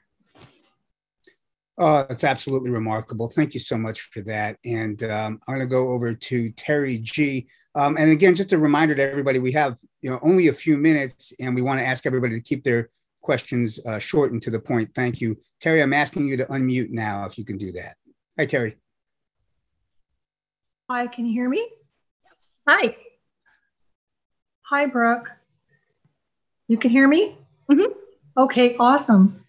My son was just diagnosed with myasthenia gravis. I was just wondering if you've had any experience with that disease. Absolutely, we have. And we've had really good results with it as well. And something you can also add to pure hypernourishment is there's been some really good studies, and I've experimented with it as well. Creatine and exercise can actually help reduce symptoms as well while you're working on hypernourishment. But get him started now. If he's just being diagnosed, and first of all, I'm sorry, mama. Like as a mom now, I know I would go through 12 years of lupus again, rather than have them be sick a day. So I'm sorry for what you're going through. Make sure you take care of yourself too. But it's early and his body knows how to be healthy. It can remember it clearly. So just take massive action now. And then if you need help, you can always work with me or something if you want to, but at least start taking action right away. Thanks very much, Doctor, for that. And let's go to Carrie P. Hi, Carrie. Oh, Carrie, I'm going to unmute you, okay? Hang on. Hi, Carrie. Hi, you can hear me? We can. Hi. Thank you. Okay, fantastic. Oh, so many questions. Thank you so much. I love you so much, Dr. G. Let me ask you though, I guess dealing with people dealing with lots of weight to lose, like 150 pounds to lose, diabetes, autoimmune, the whole kit and caboodle. I know your recommendations, the omega-3s and how that all works. So taking the 1 cup of the flax or the chia, will you still be able to lose weight in doing that as well? I guess just if you could speak to reversing, losing the weight and diabetes, that would be great. Thank you. Absolutely. Yeah. You will accelerate your weight loss with higher levels of omega-3. So remember what I was teaching before is that omega-3 fatty acids do not become fat cells. They cannot. What they do is accelerate your metabolism. So my husband actually did an experiment in this where when he had those boot camps in Orange County, he had everybody on the same workouts and he was experimenting with omega-3 and metabolism, right? So I told you we're results based. So what he did was he put everyone on the same diet, but he gave them different amounts of omega-3 and he pushed the doses up high, thousands of calories from omega-3 fatty acids, right? And what he found was the more they ate of the omega-3s, and this was on top of the regular diet, the faster the fat loss results. The faster, with no upper limit. In fact, when people stopped eating more, it was only because they couldn't stomach any more of it, but there was no upper limit. So it actually will only accelerate the process. And I know a lot of diabetes nutrition protocols will say to avoid all fat, but that's not the case because again, saturated fat clogging insulin receptors, that will cause diabetes, but omega-3 fatty acids do not clog insulin receptors. They accelerate cellular responsiveness and recovery. So, yep, I mean, a cup is a lot. You probably just won't even be able to, stomach that much, but you don't have to worry about overdoing it. Same with avocados, by the way. Avocados don't have a negative impact on diabetes. Excellent. Thank you so much for that, doctor. And up next, we're going to bring in Carol. Hi, Carol. Hi. I just have 2 questions. I've actually done a little bit of your program myself. I'm actually a nurse. My husband's a physician, a psychiatrist. Anyways, the questions are there any limit to the amount of flax seeds or chia seeds that you can take every day? No. I was just answering about that. Absolutely not. Again, your gut will usually limit you, right? If you have too much seeds, you're going to overdose fiber and you're going to get constipated. If you have too much flax oil, you're going to explode with watery diarrhea, right? So you usually over time people can do more, but I've found that like a half a cup a day or 3 tablespoons of flax oil, that's a really high amount that's going to do great work and doesn't usually affect the gut as much. But there's no downside in terms of your physiology. Okay. And then my other question had to do with, is this like a lifelong protocol that one needs to adhere to or? Well, hypernourishment, yes. I mean, if this is something that can accelerate your body's ability to repair itself and your immune system, it's a wonderful thing to keep on. But pure hypernourishment, no. So sometimes people think of pure hypernourishment like we do in rapid recovery programs where people are only eating the foods their body uses to repair itself. So lots of smoothies and salads, broccoli dipped in guacamole, whatever they can do to get more of those foods in, right? So that is for a limited time for people who are extremely sick or just want to do this as quickly as possible until you get to the results. And then you keep the hypernourishment, whether you want to just keep a blender smoothie a day or you want to keep the salads going, and then you add other cooked plant-based foods. But for those of you who aren't in an emergency situation, just want to add hypernourishment, then you just add that to a plant-based diet and you can have really great health and energy and still have a pretty good variety of foods. But I live high raw because the energy is fantastic. So I usually do smoothies during the day. And then when I get done here, my 9-year-old usually makes the dinner salad and we have a big salad at dinner. And then sometimes it's just a big salad where he throws like beans and stuff on it. And other times it's a salad where we'll have like a side of potatoes or vegetable soup or something. But the star of the show with the spotlight, that's the hypernourishment part of it. And that's what I've taught them. Nourish your cells first, your taste buds second. So you don't have to do it that way. But if you stick with a plant-based diet with at least that 16 ounces or so a day of greens and the handful of omega-3s and the water intake that I taught you, you're going to keep yourself really resilient and energized, and you'll age slower too, which is always fun. Again, thank you so much for that, doctor. And now we're going to go to, and I hope I'm pronouncing your name correctly. I'm not sure if it's Soman or Saman. Welcome. Oh, hang on. I'm going to unmute you. Let's see. Hello. Welcome. Hi. Hi. Yeah, I've been doing, well, I did your protocol with all your free stuff for maybe around 6 months, around 1.5 and 2 pounds of the greens and half to 1 cup of the omegas. And I started having some problems. I had like incontinence, and I had like the liver enzymes were elevated. What else? What are you doing it for? I have Hashimoto's and Sjogren's. Okay. Okay. And the estradiol was also like low. Mm-hmm. So, you know, I went to the doctors and they said like it was too much fiber. So I'm back to whole food plant-based. I'm still trying to do the salads and some omegas, but I don't know if you have any recommendation for me. I started. Did you say you were doing a full? Did you say you're doing a full cup of flax or chia? Yeah, that was the highest I did. Yeah. Yeah, and you had incontinence, what, of stool or of urine? Both. Okay, so it sounds like you might have been overdoing it a bit there. I mean, I can tell you for sure that eating this way is going to bring down things like liver enzymes, and we've helped people optimize hormonal health. So I don't know if that was something that was just not tested before, or if the, you know, because sometimes people will get a result, but their last test was 6 months or something before. So they don't know, like the data points don't match, you know what I mean? Versus if you had it like every week or every month. But if you were having trouble getting it all in, one, go back to more the minimal side. I mean, I don't eat a cup of seeds a day. You know, if you're constipated, use something like the cold pressed flaxseed oil. If you're having diarrhea, stick with the seeds. But it sounds like that might have been the issue. The other stuff, I don't think that's really connected. In fact, if I would recommend you do it to reverse the Hashimoto's. So go back to doing it in a way that you feel is more manageable, right? And work your way back up to it again. But you're not going to reverse the Hashimoto's doing it the way you are now. You want to bring those foods back. And if you don't like smoothies, you can always do it in salads. And if you're really struggling, listen, I try to teach it all for free. I spend a lot of time online teaching for free, like I am right now, but some people need help. And that's why the rest of the time that I'm not teaching, I'm seeing clients either in wellness consultations or rapid recovery. So if you're struggling to do it on your own and you need help to get it right, that would be when you make an appointment with me or work with me so I can solve the problems. Because it's hard for me to know, like I hear a story, but I don't really know everything you were eating on each day and all the other things going on in your life. So I don't really have any other answers for you besides, yes, this works to reverse the conditions you have. And we have to just get it right and work with your gut issues. Again, thank you so much for that. Yeah, I wish I could help more, but that's, you know, it's kind of a black hole. I don't know what happened. Yeah, amazing though, everything you're sharing.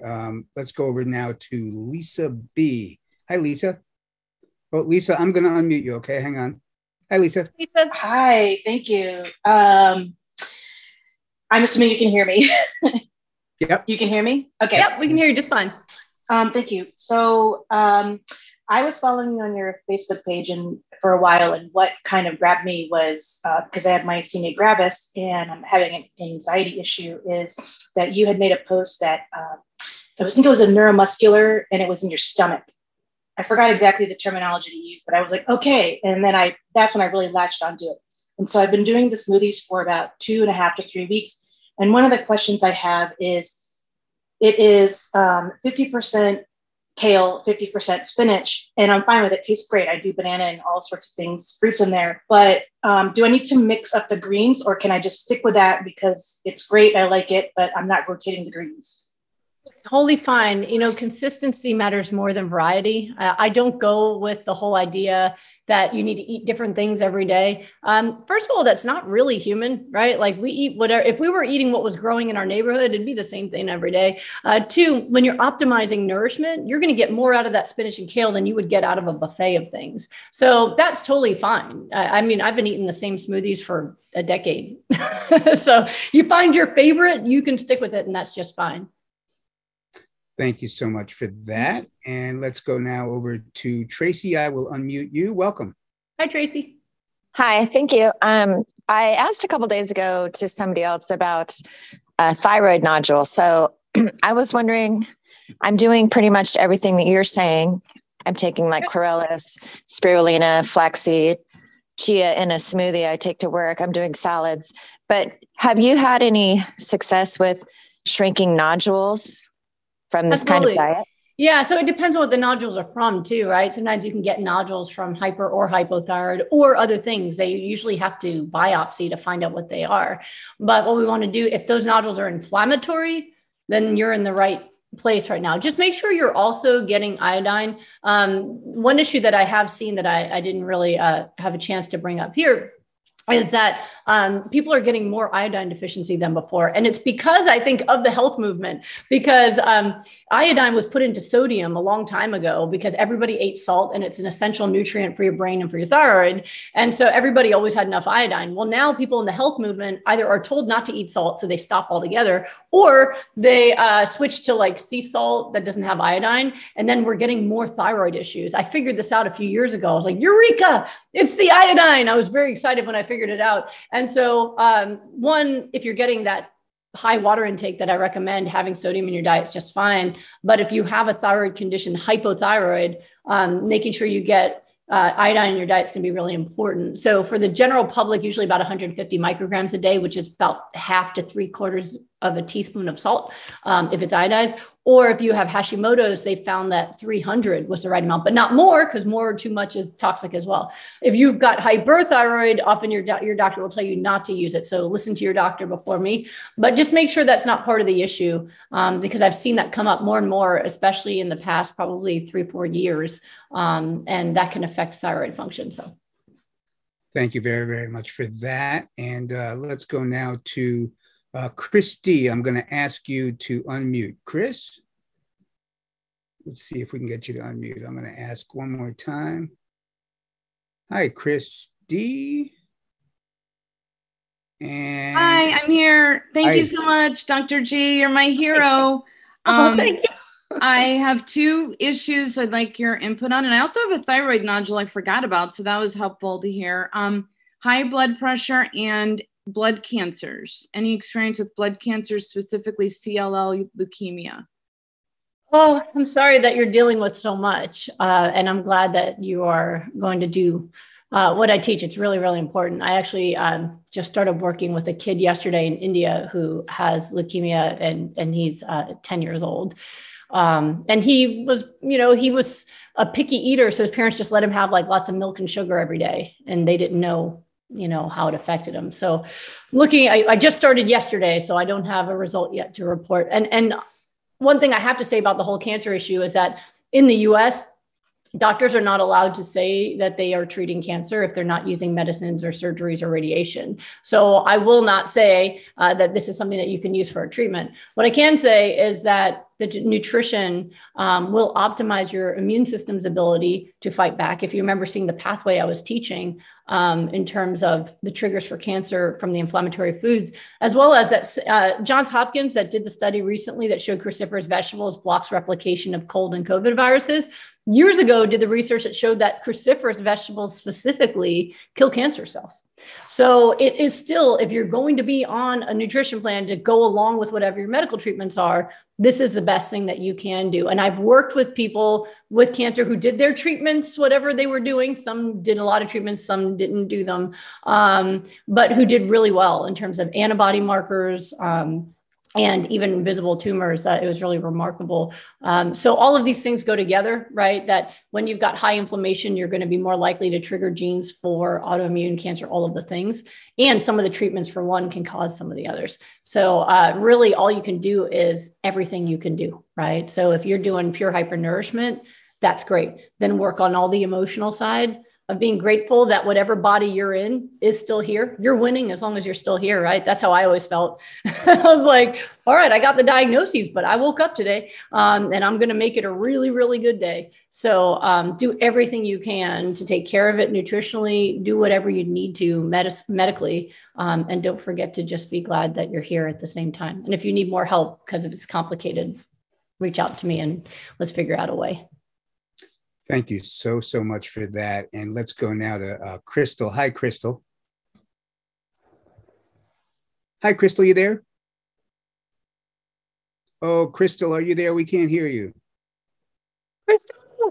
Oh, no. I am so sorry, Crystal. We're going to move right on now to, let's go to Kim S. Hi, Kim. Welcome. Hi. Thank you so much for everything you do. You're such an amazing person. Okay.